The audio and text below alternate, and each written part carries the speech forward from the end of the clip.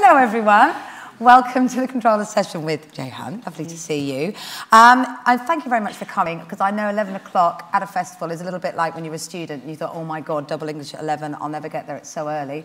So thank you for coming and getting here and being part of it all, because it's going to have a very, very fun hour. We are embracing the social media age. Eric Schmidt will be delighted with us, so you can tweet all sorts of questions. It should be up there at all times. There you go, hashtag SidLaw. You can tweet through any questions you want, and I can put them to Jay as we go along. So, welcome. I think we need a little round of applause for her. Come on. I think we do. I think we do. I love that you get a round of applause for turning out. That's marvellous. Can I go now? Very, very nice to see you. I'm going to run through, because everybody knows you, but some people might not, the fools. It won't be like this is your life, but just a brief history of you, and you can tell me what I've got wrong along the way. Began career as a researcher with the BBC, that's true, isn't it? Worked on Newsnight, was editor of Panorama, in charge of I wasn't editor of Panorama. You weren't? No, but I worked on Panorama. Oh, OK. Should have been editor of Panorama. I'll insert there, OK. 1 o'clock and 6 o'clock news, then controller of BBC Daytime. Then you left the BBC in 2007 to go to 5. Yeah. And then, of course, returned to be controller of BBC One. And then September last year announced you were leaving to come and be Chief Creative Director. Officer. Officer. Which I think sounds like I need a uniform and a hat. It does, but yeah. Doesn't it? Why that title? I don't know. Where did it come from? I don't know where it came from, actually. I think there's a CCO is a recognised title, but it's a slightly odd one, and I do feel slightly sort of military about it, but yeah. So that's what it became, and took up the post in January. Yeah. So you've been in the job 8 months. We're talking about a whole year. Yeah. So anything that happened before 8 months, you can blame on everyone else and take responsibility for the other. I don't see it in quite that vein, but yeah. So, and also a little bit about you. You were born in Sydney, weren't you? And were you there till teenage years? I was there till my teenage years, which I think is some defence for why I don't know any puppets on television, but we'll just let that one go now. But yeah, so I was brought up in Australia, but I lived in Greece and in Pittsburgh and then in England, then went back to Australia and eventually settled in England when I was about 13.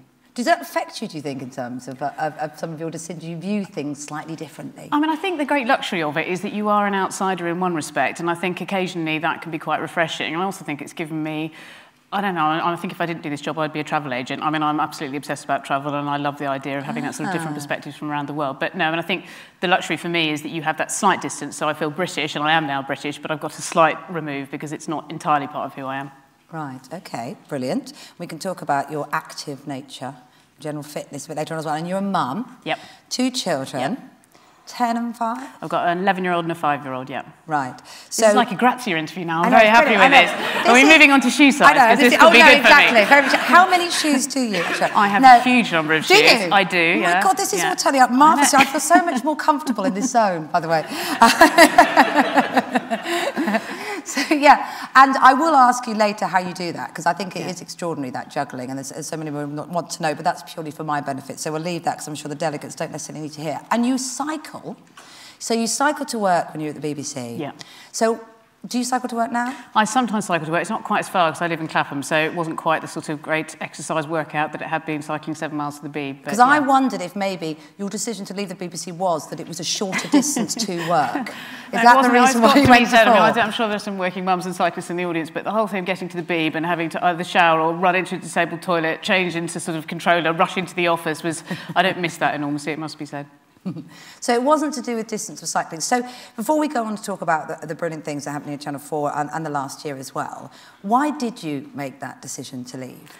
Well, it's weird sitting here now, because I think I was literally sitting in this auditorium in this seat when I was asked that this time last year, and it was an incredibly difficult decision to leave the BBC. I mean, running BBC One is one of the great jobs that you do in broadcasting. I absolutely loved it, and I had a very happy time at the BBC, but the Channel 4 job is so much part of who I am. I feel instinctively quite a Channel 4 person. I've always been a huge... What is that, then? Well, there's something about the irreverence of it. I mean, it goes back a little bit to that outsider point of view. The sense of, punching authority on the nose, being irreverent, having a sense of real mischief about what you do, but with a purpose, is absolutely one of the reasons I work in television. So I've always been attracted to Channel 4 as a viewer. I was very envious of a lot of the brands they had, even when I was sitting on One. So when a job came up that said, do you want to come and run not just the main channel, but a whole portfolio of channels, and really, really important for me, actually, was going somewhere where the multi-platform activity was utterly integrated. So it feels like we made a huge step forward in terms of what the future will look like. That I don't manage a linear team of commissioners and multi-platform commissioners. I manage a huge team of creatives, and that's a massive, massive task, and was a hugely appealing appealing opportunity. So I felt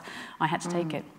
Because, I mean, I don't work for the BBC, although I have been lured by people like yourself into humiliating experiences like Strictly. But generally, I don't work for the BBC, so I don't know. This is only what I've read and heard. But there was a sense that the situation with Satsgate and various other events that happened made sort of the BBC a more claustrophobic place to be creatively. That wasn't part of your decision to leave, was it? No, it genuinely wasn't. I mean, as I say, I mean, to run BBC One is just one of those things that will stay with me forever, and I'm thrilled with what I achieved there. I was really pleased with how the channel looked and felt when I left. But there is something about Channel 4 which absolutely gets under your skin, and it's strange. You know, I couldn't be more proud to walk across that bridge at Horseferry Road every single day, and you wonder when you leave the BBC, well, you're constantly looking over your shoulder thinking, you know, I wish I'd stayed. And I don't ever think that. I think what we do is extraordinary, and is an extraordinary part of the broadcasting landscape, and I'm just really, really proud to be at Channel 4, and it seems to me it was absolutely the right move.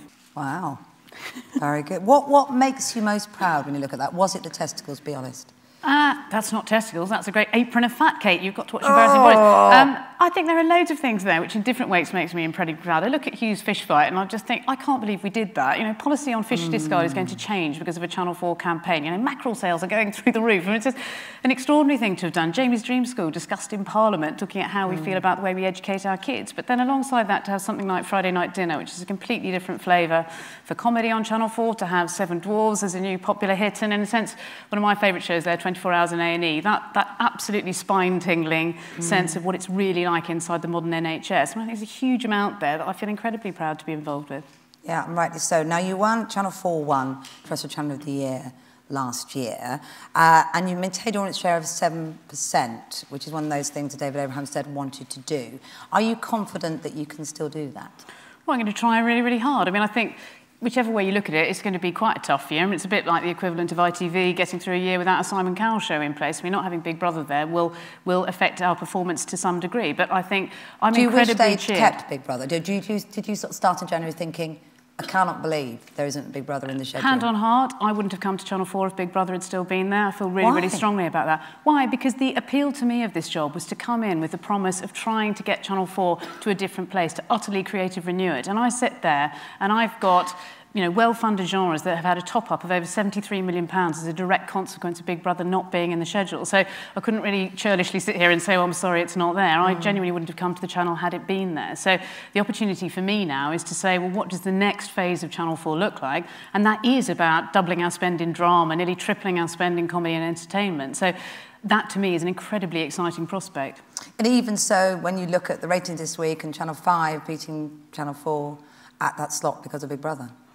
Yeah, but, you know, quelle surprise. I mean, I sit there and think it's not an arms race. At the end of the day, the fate and the health of a channel is judged over a long period of time. I mean, it's a bit like saying, I could sit here and say to Peter Fincham, well, you know, we had you on the run last Wednesday when Dwarves outperformed ITV at 9 o'clock. I mean, that would be as ridiculous. I think at the end of the day, Channel 4 is in an incredibly good place. The portfolio is up year on year. Our share of 16 to 34 is up.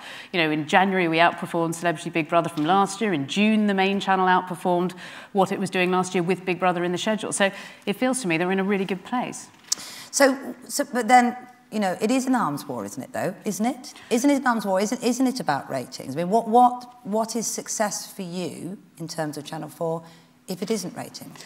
Well, I don't think it is purely ratings. I mean, one of the reasons the reasons I have spent my entire career in public service television is because I believe in public service television, and that is defined by a great deal more than just ratings. And of course, you want shows to cut through with viewers. You want to make the most compelling lineup you possibly can. But the appeal to me of being at Channel 4 is that we will sit there and say, OK, last week we had the street season, you know, a season no other channel would have done, shining a really bright light on urban culture. No one else would have done that. Or Tuesday night we had Debbie Tucker-Green's new drama, Random. Extraordinarily brave piece of commissioning. Never going to be a huge ratings winner, but incredibly important part of the mix of what we do on 4. So it's important that the channel is robust, and it's important that people are watching it. Of course it is. We've got commercial imperatives that drive that.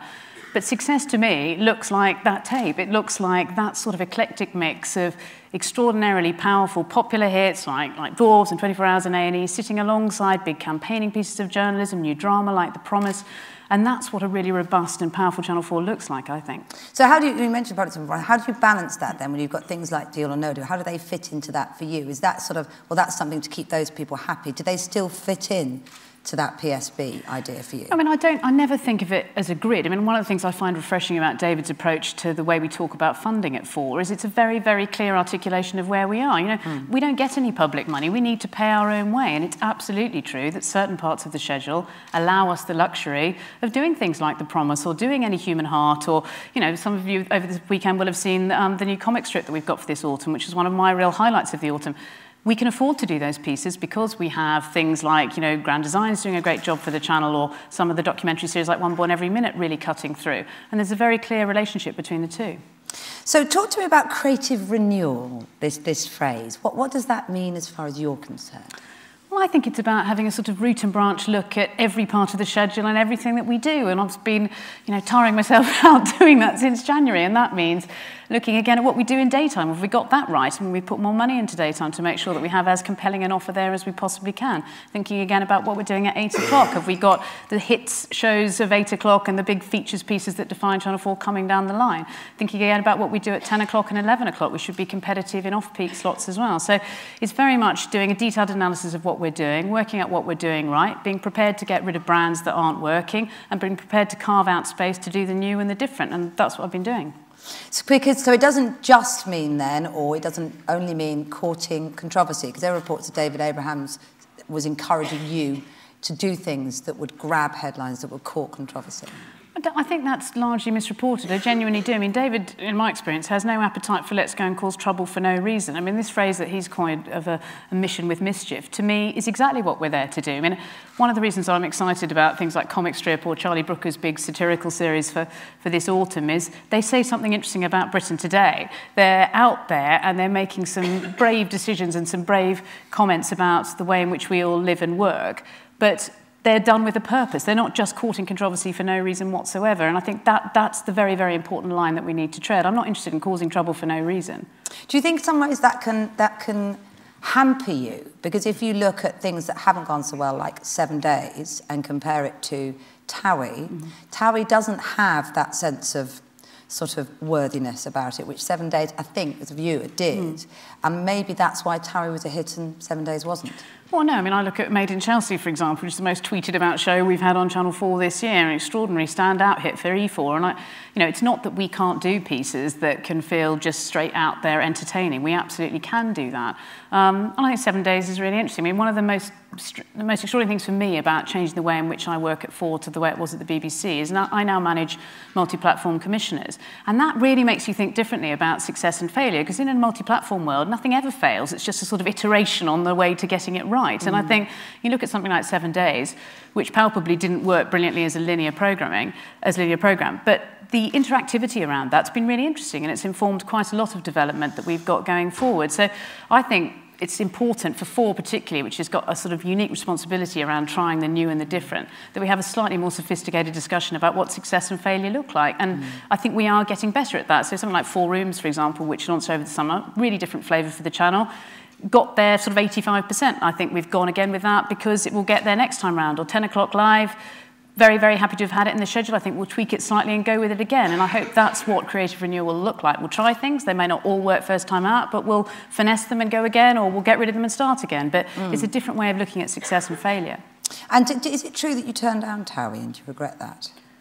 Not as far as I know. It certainly wasn't ever pitched to me. OK, all right. Well, that's answered that question. A quick chat really about the Alpha Fund and diversity and getting different sorts of indies in. How are you going to practically make that happen? Because it has been criticised that you do focus on a core number of people you trust. Yeah, and I've been on a bit of a crusade about this since I arrived. I think at last count I've now seen 180 different companies in 7 months, and that's been briefings in Cardiff, briefings in Manchester, big sessions in London. I'm off to Glasgow next week.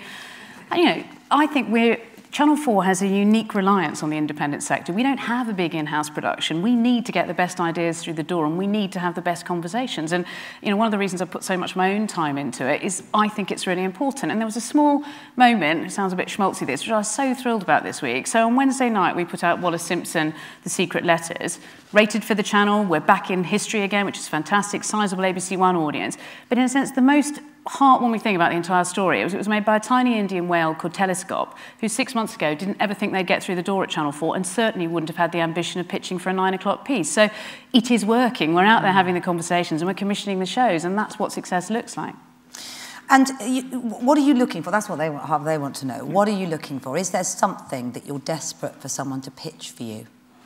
I don't think so, because I just go and ask them for it if it was as simple as that. I mean, no, I mean, when I think about creative renewal in all slots, and I mean, genuinely, the one thing I would say to you is we have got money, we have got an appetite to take risk, and we want to go out and make some new shows in all genres. And I've been, banging on about this as I travel around the country, but I think, what that means in reality is if you're a factual producer, brilliant, we're back in history, we're back in science, we're looking for great big specialist factual events, we're looking for, documentaries that are beyond the rig. What is the next generation of documentaries going to look like? What does documentary as event television look and feel like?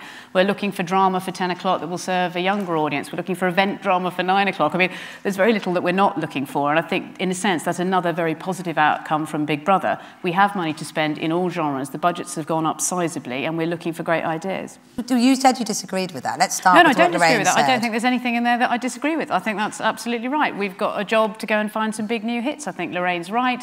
I think it probably is a strategic failure that we haven't got a great big pile of things, but, I'm 8 months in. We're going as fast as we possibly can. We're putting a huge amount of effort and energy and money into entertainment development, and we're looking for that show. But, I mean, I think it's been really interesting for everyone in the industry across the summer to see ITV and BBC One, huge number of entertainment shows launch. Not one of them really cut through. I mean, it's a really stark reminder to all of us what a very, very difficult genre it is. So they don't, come along very often, but you've got to work really hard to find them. How do you do that then? How do you find that big sort of juggernaut, game-changing, channel-defining show? Because it's interesting, one of the other points picked up there, that there has to be consistency as well. So it must be such a balance between risk and keeping a Channel 4 feel. How do you do that? Your process? But I mean, to be honest, having been at 5 and at 1, I don't think that changes massively. Wherever you are, you need those absolute stalwarts of the schedule that drive volume, that bring people in, who will sample the newer offerings that you've got.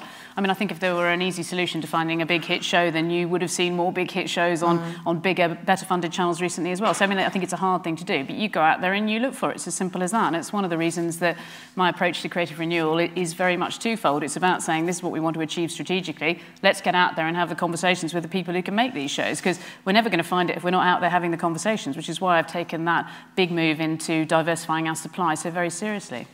Let's look at leaving Big Brother for a moment. Let's look at some of the other things. So Frankie Boyle's Trembled on Nights. He's got a new project, hasn't he? A rehabilitation programme. What do you feel? What did you feel about Trembled on Nights? What did you feel about the whole situation with Katie Price? Is there a moment for you where it went too far, where Channel 4... How far is too far for Channel 4?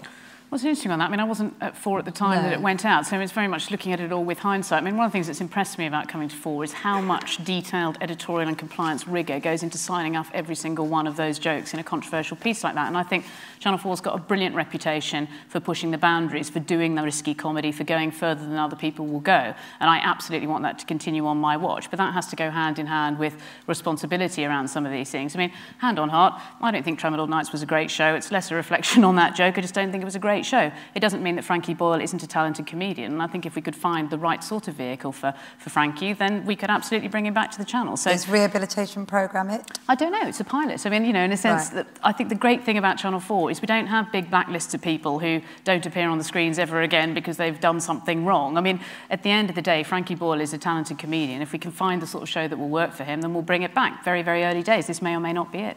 It's difficult, though, isn't it, for the people that are making shows for you and come to it, what you'd say.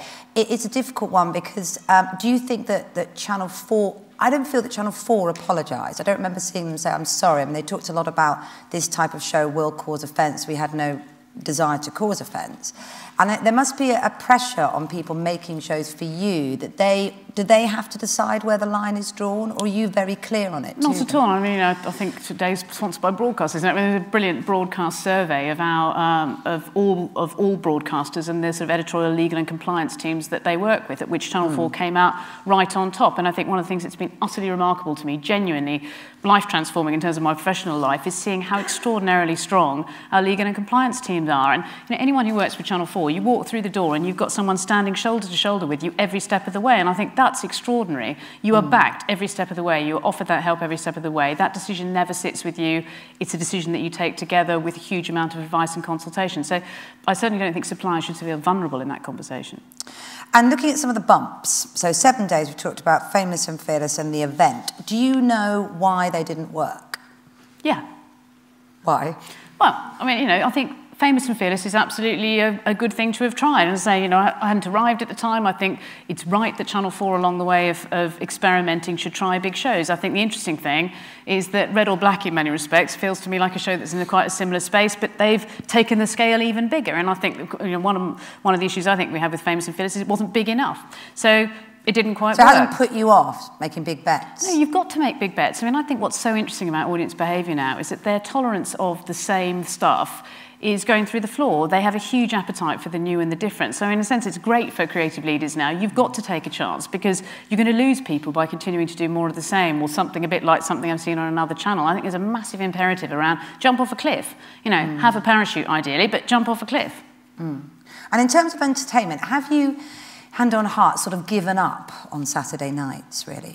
We haven't given up, but I mean, you know, not least having come from One and looked at the sort of ratings battles between One and ITV, I think you've got to be pragmatic about what you can achieve. I know the budgets that are going into Strictly and into X Factor, and I think you've got to ask yourself, is that a good use of money from a Channel 4 point of view? I think what we've got to think quite hard about is how it doesn't look like we've put up a white flag on a Saturday night. There is a huge audience who are not served by reality television, who want to watch something else. So I think we can mop up, but I also think we can look at other ways of doing entertainment away from some of those great big juggernaut pieces, but we can still bring in an audience. And I've been incredibly encouraged by the way in which our change to the Friday night lineup has already been picked up by audiences. We've just seen a big tracker survey around brand perception on Channel 4, which shows that Channel 4 on a Friday night with our new entertainment lineup is regarded as the best channel for entertainment for 16 to 34s. And that's been achieved in 7 weeks. So we know there's audience appetite for us to get entertainment right. We've just got to find the right sorts of pieces and schedule them imaginatively.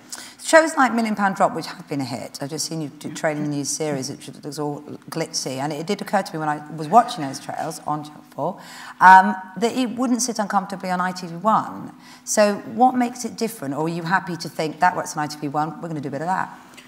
No, because I think that's deeply naive, particularly in entertainment. If you say, well, that worked on ITV1, we're going to copy it, first of all, the audience will bust you every day of the week. Secondly, we probably cannot afford to resource it to the same level, so it won't look as good. What's interesting to me about £1 Million Drop is it's got a very clear proposition. It is quite a mainstream hit, but what sits alongside it in terms of the interactivity is utterly groundbreaking. So, you know, we have learned so much around play-along, around second screens, about how you can enhance the audience experience through that show. So much so that the next series of £1 Million Drop, if you want to be on the show, you will only be considered if you've been part of the play-along audience, which to me is absolutely where we should be. We've taken that idea of multi-platform engagement to a whole new level. We've just moved wholeheartedly into the future and said, if you want to be on the linear show, you've got to be playing along at home. And I don't think any other channel's doing that. So, yes, it's a mainstream show, but it's got a lot of innovation in the way that it works. We've got some tweets coming in, which can I say I just want to applaud you for, because Jay speaks very quickly and I speak very quickly. And the idea that you can tweet questions at our speed is massive dexterity. But here we go. Here's one. Is there any room on Channel 4 for foreign subtitle drama in the way BBC 4 has the Brilliant Killing? Well, you know, I think we've rather democratically got a version of The Killing in a language we can all speak, and I'm very, very proud of that. I think that's gone very, very well. So, I mean, you know, at the end of the day, am I looking for a huge amount of subtitle drama? I could lie, but no. No. Brilliant. Is new comedy working on Channel 4? Is it funny enough? I guess you've slightly answered that by your research about Friday nights, but do you feel it is funny enough? I mean, if you've been watching the Channel 4 trails, which I'm really thrilled to hear, then you'll see that we're currently trailing Comedy Showcase and Comedy Labs. I mean, I sit there and think that's an amazing thing for a channel to be doing. A new investment in new comedy talent on E4 paired with, you know, big heritage names coming to write for us on the main channel. So I think there's a lot of good scripted stuff coming down the line. So I'm really cheered by Friday Night Dinner. The new series of Pete versus Life looks great. Graham Linham will eventually write a new series of IT Ground for us. So there's lots of good comedy in the mix. But I think what's been interesting in the conversations I've had recently with Shane, our head of comedy, is I think we should operate right across that spectrum of what's funny, from what Channel 4 is famous for, the niche, the cult, the, you know, slightly more out there comedy, right through to shows that can play at 9 or 9:30. And one of the striking things about Friday Night Dinner's success, or indeed Phone Shop on E4, is that they're not radical, but they are brilliantly judged gems of comedy that sit very comfortably in the schedule too. So I think we need a real range. My Big Fat Gypsy Wedding, brilliant hit. I mean, huge ratings for you, highest rated show of the year, 9.7 million. I mean, brilliant for that sort of show. Why was it successful? And are you confident that you didn't betray those people? It was an accurate portrayal. It wasn't just playing to extremes to, frankly, entertain everyone who isn't a part of that community. And I think Big Fat Gypsy Wedding viewing figures will be an anomaly, and if you find a single controller who said I would have confidently predicted that will do as well as X Factor, and I'll eat all my own hair. I mean, I think it was that thing that television can still do very occasionally, which is to surprise, and it utterly surprised. This is a community that we're sort of aware of at arm's length, but we'd never seen in detail. And, you know, if you've watched the series, you know that it is not done in a cheeky and irreverent way. It's quite a straight show, and it does lift a lid on a community that we'd never seen before. And we're continuing to work with the travelling community. We've got very good feedback from them about the way in which it has changed perceptions of them as a sector in society. So I feel very comfortable about it. And looking at your fact tent generally, I mean, things like Wife Spot, I felt, were channel defining for Channel 4. Are you looking for those big formats that will define the channel, or do you want to be more sporadic? I mean, you're always looking for those big shows, and I think you're right. I mean, I think Channel 4 at its best has an array of those. But, you know, look at Undercover Boss doing brilliantly for us recently. I mean, we've still got those big shows.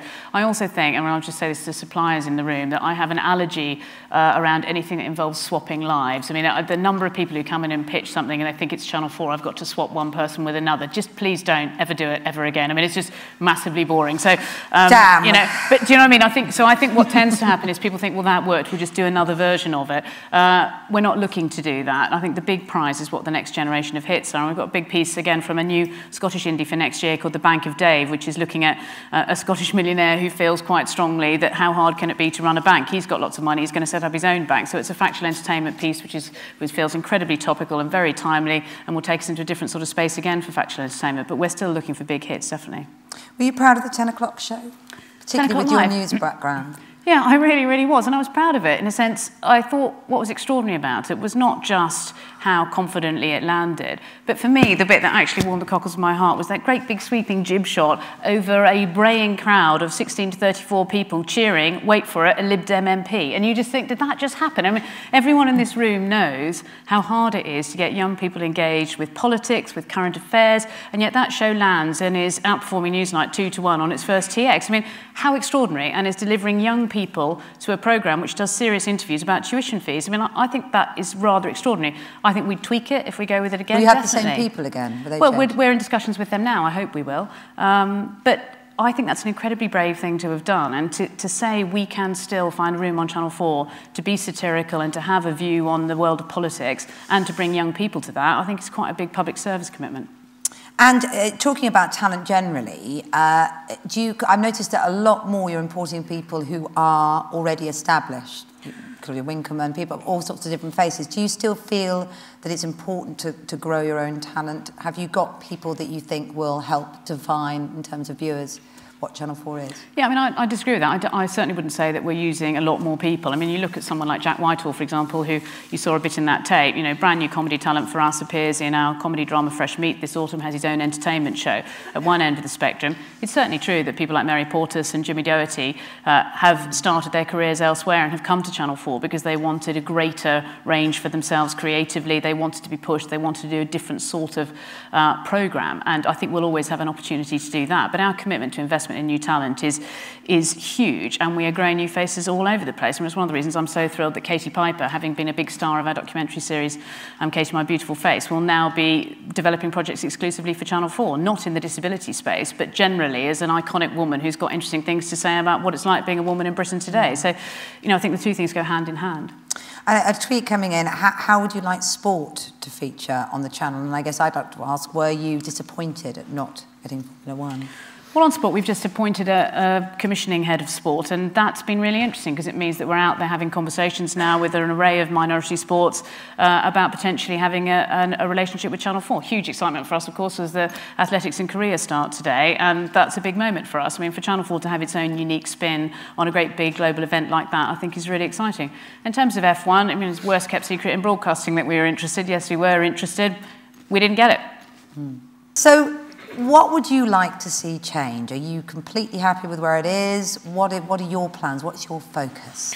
Well, I think what's so extraordinary about the rest of the portfolio is we've just had our best ever quarter for E4 for Youngs, our best ever quarter for More 4, our best ever quarter for Film 4. So, I mean, it's in pretty rude health. And I think what's exciting about E4 over the past few months is for the first time ever, a channel that was defined by huge shows like The Inbetweeners and Misfits and Skins has moved into non-scripted and had real success with it. So, you know, Made in Chelsea launching as successfully as it did, really, really encouraging in terms of future direction of travel. Tool Academy there, and Rick at his absolute best, delivering audiences of 800,000, is rather remarkable. And this is not something that E4 had done traditionally. I think it gives you a really clear sense that we can move very, very confidently into that space. So we will be doing that. No Big Brother, so therefore none of the spin-off shows. Yeah. That leaves, I'm sure you would say, a great opportunity, but it does leave a very sort of dedicated reason for people to turn to those channels. That reason isn't there, is it now? Yeah, but as I say, I mean, I look at the performance of the channel. I mean, E4 is in extraordinarily rude health and continues to be in rude health, and you know, we are not feeling the loss of it. And I think when I look at what's coming forward, whether it's sort of the national treasure that is Noel Fielding doing 2 big series, we've got a great new stand-up show with Chris Addison, we've got a new reality show called Sorority Girls, we've got Made in Chelsea coming back, we've got The Midnight Beasts, a huge YouTube hit, who actually brought Horseferry Road to a standstill when they came in the other day, doing their first piece for us. We've got a Catelyn Moran pilot in development as well. So I think there's a really rich mix, but also, I mean, this is a channel that's always had a very good relationship with US acquisitions. And I sit here now and think we've not only retained Big Bang Theory, America's highest rating comedy, we have also got, for the autumn, you saw a bit of it there, Zooey Deschanel's new piece, New Girl, which has been incredibly well received, and a massive coup for us, Two Broke Girls, the piece that's been written by Michael Patrick King, the guy behind Sex and the City. Huge hopes of that in the States, has been acquired for Channel 4 and for E4. So we are continuing to renew our acquisition slate as well. We have shows there that are continuing to deliver audience, and we've got massive plans for investing both late night and also big thing for suppliers in the room. We're also looking for the first time at investing pre-Watershed on E4 too, so there's an opportunity there. What sort of things? Well, I think we don't know. I mean, that's what's so exciting about it. We've never done it before, but you know, it probably won't be scripted. It'll be non-scripted, but we've been piloting dating shows. We've been looking at various types of quizzes. You saw a glimpse there of Dirty Digest, which will be a pretty irreverent late night chat show. So there's huge potential for all sorts of pieces. How do you see the relationship between Channel 4 and E4? How do you see those relationships working? Well, I think the luxury of this job is that you have that sort of overview, and I think that having worked at the BBC where the structure is slightly different, I think there are huge advantages in working this way. So you can be a bit more fleet of foot and think, well, where's best for that to play? I remember very clearly, early stages now, it seems, in the phone hacking scandal, you know, obviously dispatches have been absolutely groundbreaking in terms of continuing to push that story from a broadcasting point of view. That when the first development happened, we were able to immediately repeat the dispatches on More For. We were able to up what we were doing on the news on the main channel and just think holistically about how we could be reporting that story in the best possible way. So I think going forward, it means that when you've got a standout hit like The Inbetweeners on E4, you can be much more fleet of foot about saying, OK, now's the time to move that across to the main channel. And the fact that that sits under my leadership makes those decisions a lot easier and a lot less fractious. Can you use it as an experiment channel? Or would you resist that? I don't think you do use it as an experiment channel, because the great thing about the Channel 4 portfolio is there's a very clear delineation as to what each of the channels is there to do. E4 is an entertainment channel for young audiences. There's some overlap with the main channel, but one of the things I feel passionate about the main channel is that it is the 4th terrestrial channel. It still needs, it's got to serve ABC One audiences and 16 to 34s. We've got to drive those commercial revenues, but it needs to be a mainstream proposition as well. So what would you like the Joe Hunt era to be over this? How would you like to be defined? What would you like to be able to... I'm not saying you're going anywhere, by the way. What would you like to do? Well, how would you like it to be defined? What would you like this sounds a bit weird, but we had a press dinner on Thursday night, and I wish I could show it to you, actually. We had a tape of what we got coming up this autumn in a lot more detail than that one. And I think there are already signs there of what I want this channel to do. The fact that we've got something like the comic strip in the mix, or Ronan Bennett's new extraordinary drama about, you know, life on a Peckham estate, couldn't be more topical in the light of the riots, or that we're doing Charlie Brooker, or that we've got 10 o'clock live, or that we've got new comedy down the line. I mean, I think this is a time when Channel 4's raison d'etre has never been more clear to me, that you need a channel in the mix that can invest in new talent, that can take risks, that's prepared to put its money where its mouth is, in big genres like comedy, which a lot of the commercial broadcasters are nervous around because it fails and the return rate is so poor. You need Channel 4 out there campaigning, being mischief-making and punching authority on the nose, and that's what I hope it will become known for. So, favourite show, least favourite show? On the channel?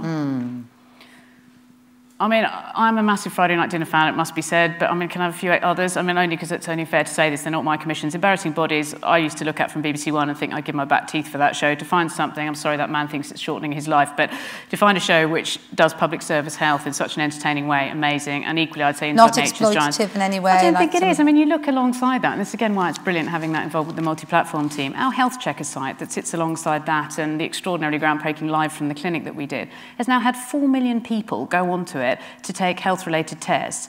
We estimate that we've saved the NHS nearly £200,000 because of diagnosis around symptom checkers to do with live from the clinic. So that couldn't be more public service. So I think that is fantastic. Least favourite?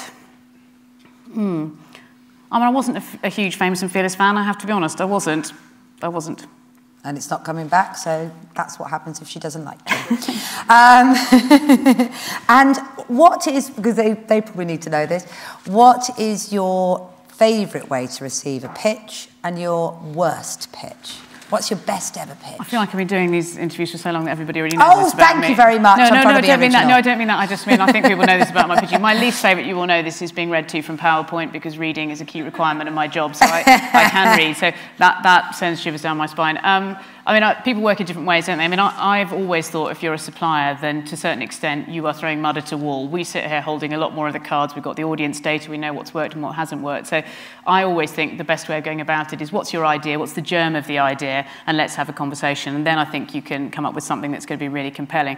I never expect someone to come in with a laminated document saying, I've signed the talent, let's put it on the telly. And I can't remember the last time someone came in with a show like that we went to air with. So I think the germ of the idea, the insight, some imaginative take on something, the start of a conversation, and that's one of the reasons why I'm going out talking to people, while the heads of department and the commissioning editors are travelling around the country having conversations. It's real. I think it's very rare to say that about the German idea, but you're very big, and it's very hard sometimes to come with somebody with an unformed idea, isn't it? But you don't fit it in. I don't think that's true. I mean, the other thing I hate more than anything is people who come in and say, I've got 39 things I feel really passionate about. I really doubt that. You've got to give everything a try. I always say to people, I always get the feeling they come in, they think, if we get her on a bad day when she's so tired, maybe by the time we get to 37, she'll just give in. I mean, genuinely, be passionate about it, because if you're not passionate about it, you don't really care about it. I'm not going to care about it either, and nor is any other commissioner. So I think there will be a small raft of ideas that you do feel passionate about. And I've said this to all the indies. If it's that thing that you really think, I'll hurl myself out a window if I'm not allowed to make this, then great, let's have the conversation. Because it's the ones that feel a bit... I mean, the meetings that my heart sinks about are when someone comes in, slouches in the chair and goes, what do you want? And you just think, well... don't we work in telly because you're excited by ideas? You must have your own ideas that you're excited about too. Let's have a conversation about that. Well, we got loads of good tweaked questions, actually, but also want to give everybody here a chance to ask some questions as well. I don't know if anybody... We've got a microphone facility, I think. Someone's about to leap up. Has anybody got any questions they'd like to ask Jay? And I can intersperse them with some of the tweeted ones too. Brilliant, nobody. We now realise that the microphones weren't working and no one's heard a single thing we said. Oh, hello, who are you? Probably be heard from here. Just roughly, could you give me a budget range on what's up with the entertainment shows, the low and the high? Can you just briefly tell us who you are as well? Do you know what? I honestly can't, and not because I'm being evasive, because I think the whole point is, if you say that at one end of the spectrum we might be looking for an 11 o'clock show, the other end of the spectrum we might be looking for a big physical show that will work for an audience at 8 o'clock on a Friday, and the other end of the spectrum we might look for the groundbreaking event that would sustain Channel 4 for future summers. I can't, but in a sense you should regard that as liberating. We have money to spend there. Come in with whatever scale idea you have and we'll have the conversation. While they're thinking, here's a tweet question. What happened to More 4? It used to be the home of adult entertainment, and now it's a place to watch back-to-back Come Dine With Me. Well, I mean, you don't watch back-to-back Come Dine With Me. I mean, I think at the end of the day, More 4, and it's something we've been talking about a lot, actually, I think it started as a position in a particular way. It is in a slightly different form now. It is predominantly a factual and lifestyle channel. But what's interesting is how extraordinarily compelling it is for viewers. It's just had 6 of its best ever performing months in 2011. So the audience likes it, but I think it's a legitimate point that we may not be positioning it as well as we might be, and we're spending quite a lot of time talking about that at the moment. And what's a bigger challenge for you, filling the gap of Friends on E4 or Big Brother on Channel 4? I mean, they're both challenges in different ways. I mean, what's interesting about Friends, I assume all of you, or maybe you're not as tragic as I am, have looked at the overnights, but the new set of overnights show the percentage decline of a show year on year, and Friends on E4 last night was down 49% on what it was doing this time last year. And I think I was just reminding myself this morning that that show has been repeated on E4 since 2004, which is a staggering fact if you let it hang in the air for a minute. For 7 years we've been running repeats, and yes, they've been great, but I absolutely think for a channel that's defined by the new and the different and the groundbreaking, for the channel that grew The Inbetweeners into a huge hit movie, then it's right to be moving on. And I feel What's very going to happen comfortable to about that. in-betweeners, by the way? Because it's kind of the end of the time for them, isn't it? In terms of their school life, and they've got a big movie. And so will you find a way of bringing them back? Will you have a new invented group of in-betweeners? We saw, I mean, what's great is quite a lot of them are still working for Channel 4. We've got Chickens, one of our comedy showcases, that they're in. James is in The Hunt for Tony Blair. Joe Thomas is in Fresh Meat. But, you know, it's just such an extraordinary standout hit, that. I mean, I think short of sort of handcuffing them, we'll be lucky to retain them, and they'll probably all pop up in Hollywood. But I sit there and think, never underestimate what a force Channel 4 is for good. When you sit there and think this is a germ of a show that grew on E4 over series, will end up on current projections to be probably the biggest British comedy that we've had in the cinemas for many, many years. And what an extraordinary thing to have had happen. And I think that's why Channel 4 is important. You need somewhere in the broadcasting landscape that can take those sorts of risks, can invest in talent over time, and grow these great big hits. Any other questions? Hello. It's Mr. Shallett at the back there, look. Waving furiously. Thank you, Jonathan Shallett. Next year we have two big national events, the Olympics, Paralympics, and the Queen's Diamond Jubilee. Are Channel 4 planning any initiatives in those areas, and are there still opportunities for people to pitch you with? Yes, I mean, I think not around the Olympics for fairly obvious reasons. I don't think there's huge value in me scheduling Olympics-related programming around an 80% share on BBC One, if I'm honest with you. But the Paralympics, obviously, I mean, one of the things I feel really strongly about is we've got such a great track record of broadcasting innovative programming for the disabled community. I don't want our Paralympics coverage to go out and just feel like it's a very, very straight take on the event. So we are looking for accompanying programming, and if you've got great ideas that will sit alongside that, please do pitch them. We've got big commitments to documentaries already, so I don't want a huge amount, but there is an opportunity there. In terms of the Jubilee, I mean, really, really good question. I mean, we've done quite a lot of work recently about thinking what is an alternative take on the Jubilee. I think we've probably got it now, but I might be wrong. So there's probably a wafer-thin gap for pitching there. Hello? There we go, gentleman there. Yep. I'm just wondering what your current thinking on daytime is, and I'm wondering whether you intend to spend more money. Yeah, we've just put £2.5 million into daytime for the rest of this year. I mean, on top of existing funding, rather than that's it in its totality. And hugely big fact, 40% of that spend has gone to Scotland. So, I mean, I think my feeling about daytime, and it's probably unsurprising given my background as a daytime controller, is that Channel 4 was in slight danger of looking like it found a load of things in a drawer and then it put them on the television. It should be as compelling as every other part of the day. There needs to be a clear USP.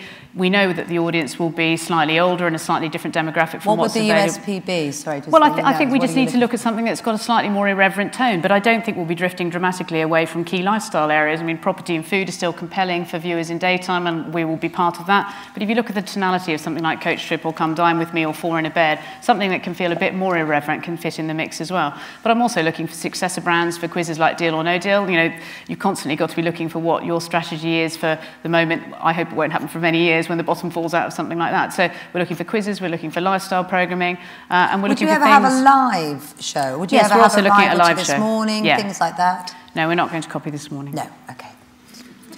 What about Daybreak? No, we're not going to copy Daybreak. Hello. You talked about Hugh's fish fight. What other space do you think there is for campaigns, and how far do you think Channel 4 can be a campaigning channel? I think it can play an incredibly important part, and it's one of the reasons that I was excited about coming to the channel. So for this autumn, for example, we've got a huge homelessness season, which is built around a tag, Give Us Your Empties, and that's Give Us Your Empty Homes. There are 1 million empty homes in this country and 2 million families with nowhere to live. I think for a westernised society, that's an extraordinary scandal, and we should do something about it. And that will sit alongside a really exciting, innovative online tool, which will allow people to register empty homes and get them back into circulation, housing the people who need them most. So we can absolutely be campaigning. Jimmy Doherty's big season for next year will look around the ethics of food and the cost of food production at a point when people are looking in their shopping trolley thinking, can I afford to make the sort of judgments I might have been taking a year ago around animal husbandry? He'll be doing the ultimate consumer guide on what compromises you make when you buy value ranges. So those sorts of things, I think, are typical. Drugs Live is another one that we've got coming out, which puts Channel 4 on the front foot around drugs policy in this country. I would love to be getting more of those ideas through the door. I mean, there's a nervousness from people pitching them, and I would love to think that we should, every week of the year, have something interesting to say about what's going on in Britain today. And please do pitch them, because we're looking for them all the time. Or, other example, Sri Lanka's killing fields. I mean, for us to have had a show like that, which is called The Reverberations It Has and been discussed in the White House, amazing. So it may not be a whole season, it just might be an extraordinary piece of television. There's something which claims to be a genuine tweet here. I want someone to put their hand up if they really did tweet this. Kate, where did you get your jacket from? The answer is Keith Chegwin, 1985, by the way. But I have, they've suggested the producers, and we use this to wrap up. We have got to wrap up soon, so have a think if you want a question. But my question, I always like to ask sort of Hollywood stars, particularly, something gives in it, which you are, let me tell you, in the terms of controllers. What would we do? What would we see if we found you on a Sunday? What do you like to relax and enjoy doing personally? I always think it's This is coming back to shoes, isn't it? Definitely. It's back to shoes and jackets. I mean, I suspect it's not dissimilar to your life. I have 2 small children. We go cycling a lot. I've become slightly tragically obsessed with having a raised garden bed and keeping an eye on my tomatoes and courgettes. I bake an enormous amount. I love cooking. We have people round a lot. I mean, that's, you know, sometimes I'm viewing stuff if I'm really boringly honest. So, you know, I have a life just the same as everybody else. I'm just a mum with 2 young kids. So that's all the things she loves, by the way. And when you're here next year, what would you like to be saying about Channel 4, apart from the fact that it's all been marvellous? What would be your big thing? I would say we've only gone and done it. That's what I mean. Yeah. You know, I think next year, you know, we've got a long way to go, and I think that, you know, I look at where ITV is now, and I think it's taken Peter 3 years to get to that point, and these things take time. It will take time, but I'm incredibly encouraged by the stuff that we've got coming down the line. I think we've got a really great commissioning team who are out there talking to people about great ideas, and I hope by this time next year the schedule will feel different, and that we'll have a greater array of things on telly, but also that every week they'll feel like there's a story around Channel 4. There's something interesting, new, innovative, different, groundbreaking that we're putting on the telly, and that's my real ambition. Jehan, thank you very much.